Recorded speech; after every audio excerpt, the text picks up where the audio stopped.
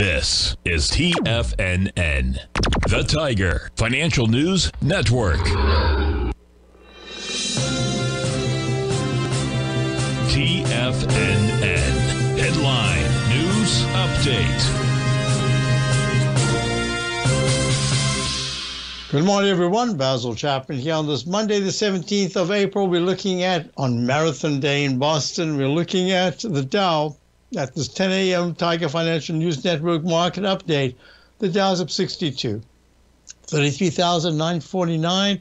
It's getting into this area of strong resistance in a leg D. We're going to be watching this closely. Why? Because the S&P also is getting into resistance area. It's got this long-legged doji from Friday. This is leg E in the Chapman wave methodology, up 5 at 41.43. There's a lot to discuss today. When I get to my show in a few minutes' time, the Tiger Technicians Hour, we're also looking at QQQ. Now, the QQQ is up 4 cents at 318.68. You can see how it's stalled here. It's all the technicals in the three indices I've spoken about are extremely strong right now, so the price is holding. It's not breaking out, but it's holding. The IWM Russell 2,177.72 is up 1, doing okay. Here's the story.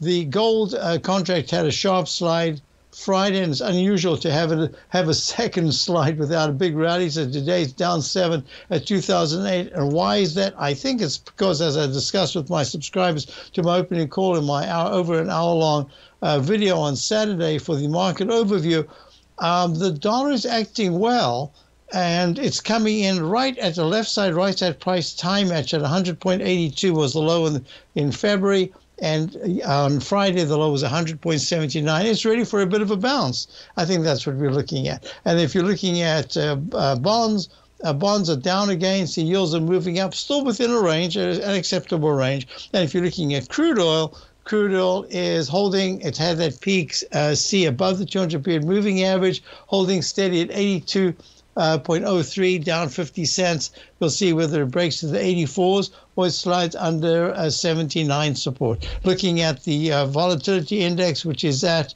17.41, it's actually up 34 cents today. We'll see if that lasts. I do expect this week to be a week of consolidating, and I wouldn't be surprised if there's a bit of slippage in the next couple of days. I'll be back for the Tiger Technicians Hour. As I say, a lot to discuss.